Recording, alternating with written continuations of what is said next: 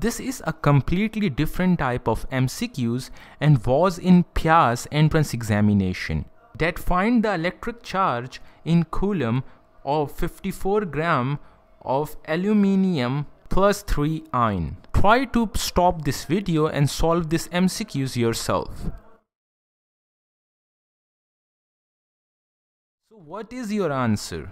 I am explaining the solution of this MCQs. Kindly cross-check your answer with this explanation. So as we know that the number of moles is equal to mass in gram divided by molecular mass, in this case the mass given is 54 divided by 27 is equal to 2 mole.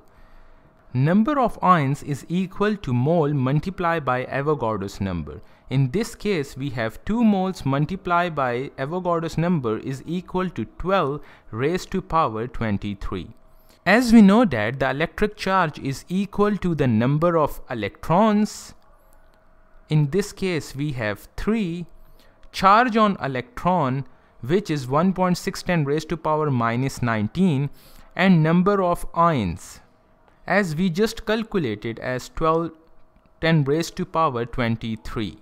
More, you can speed up this calculation as by assuming this 1.6 is equal to 1.5, as 3 multiplied by 1.5 is equal to 4.5, and this 4.5 multiplied by this 12 is equal 12 fours are 48 plus 6 is equal to 54.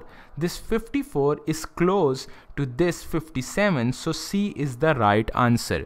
More, it is to inform you that the calculators are allowed in PIEAS entrance examinations. That's why they give these type of lengthy calculations. For complete online entry test preparation of ETEA, NUST, NUMS, ECAT, MDCAT, NED, DO, Aga Khan University, GIKI and PIEAS, register yourself now.